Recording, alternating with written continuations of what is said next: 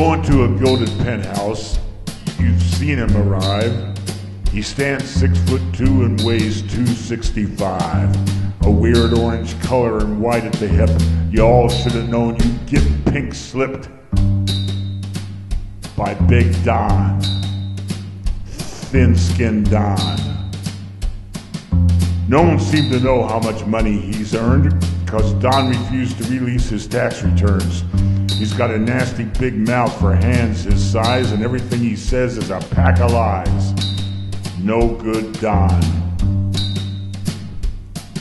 The Drumps started their real estate racket in Queens, and soon they were riding around in limousines.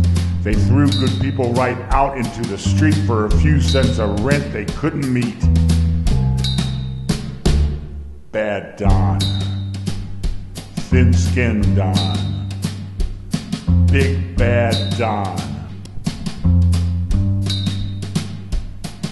And then one day, nobody knows what for, his elevator's stuck on the 55th floor.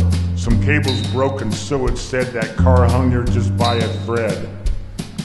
The women were scared, the guards unprepared, while Don raved and riled like a spoiled rich child.